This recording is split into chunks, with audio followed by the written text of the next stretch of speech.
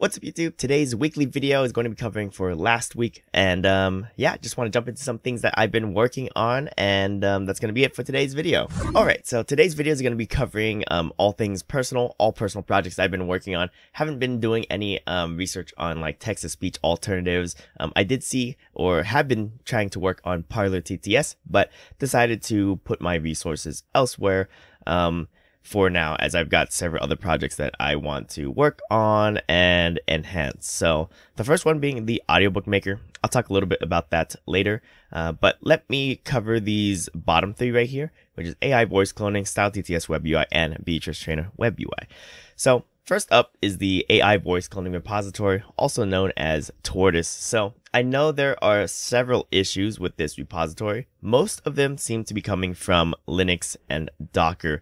So just a heads up, I think I'll be fixing Docker, making sure that all the requirements, so on and so forth, install correctly once more. So I'll do a push for that. And then after I do that fix, I will not be working on Docker or Linux anymore for this repository. Number one, I never started that. It was a pull request for that. And so maintaining Docker or maintaining Linux and Docker is just an additional thing that I don't think I'll be able to fit into my time schedule because I use this repository in Windows. So if there are issues in Windows, I can fix that a little bit quicker. With the time I have available, I don't think I'll be able to maintain Windows and Linux. So hopefully you understand that. I'm a solo developer in this case, and if you have any fixes you want to do, just go ahead and make a pull request, and maybe we can get that fix implemented. So that is the AI voice cloning repository.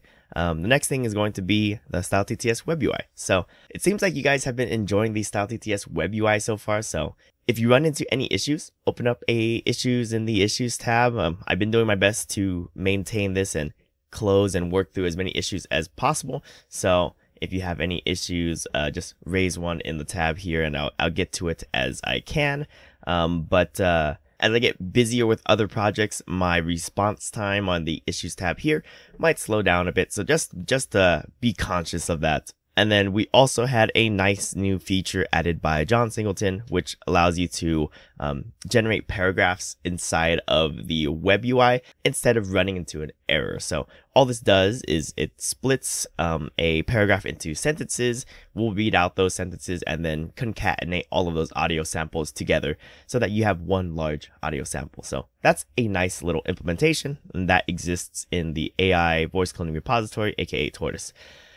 And then the last one of those is the Beatrice Trainer Web UI. So I think this one's been going smooth for the most part for a majority of people. I haven't had too many issues with this, but I have been currently working through just this issue with Tommy Volt on the issues tab. And a couple of follow-up videos might be coming out for the Beatrice architecture.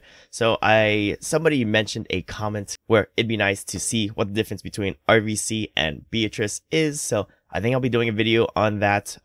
You may have heard, if you watched the video for the Beatrice V2, Beatrice doesn't sound the best. It can sound okay, or decent at best, but it's most likely only if you really need it for some type of real-time application, because it's not at the quality of like RVC.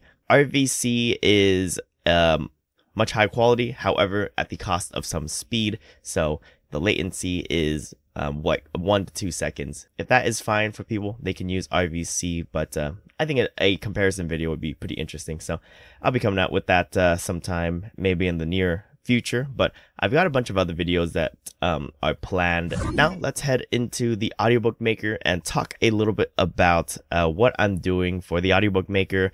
And yeah, so the repository isn't up to date for any of that. Version 3 is going to be where I'm doing all of my updates, and then I'll push it all into the main branch after I do the updates.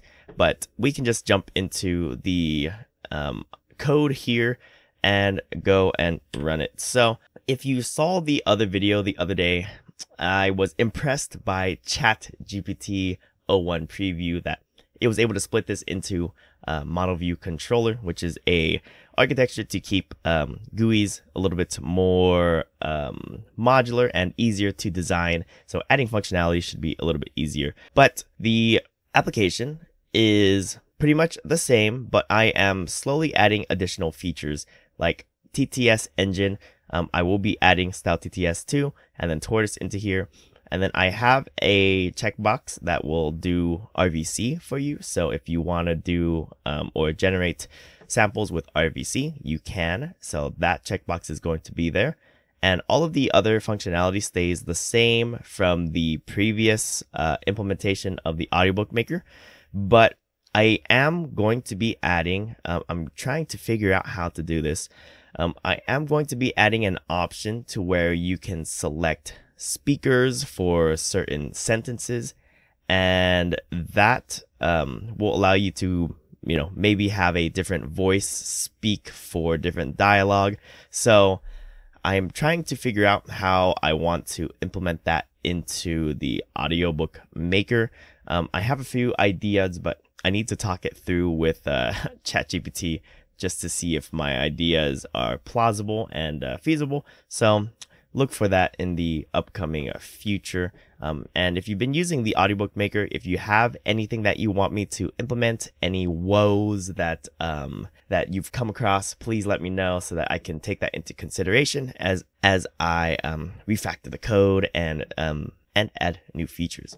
So I've got this neat little area to where adding TTS engines should be pretty trivial.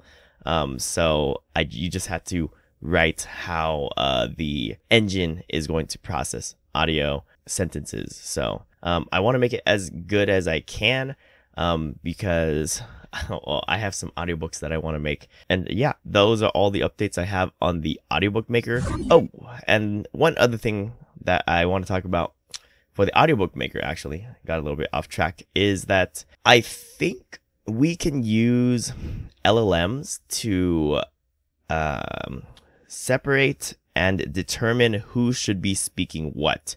And so I did a quick little test demo here.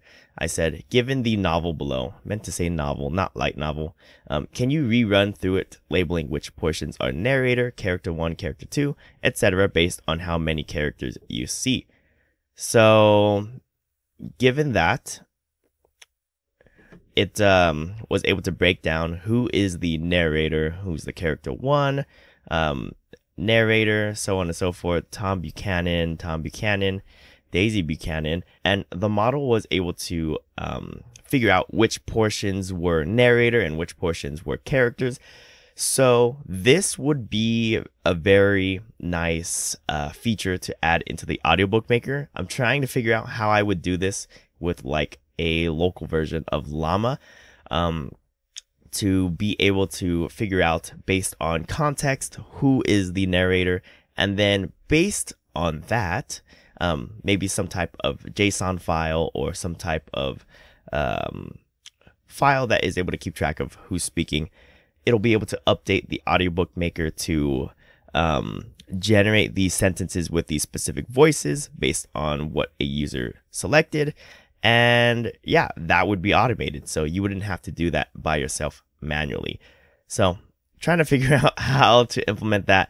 But all of these all of these implementations, all these additional features will take quite a bit of time. So we'll see what happens. Yeah, I actually do want to hop back into my GitHub repository, talk a little bit more about one more thing.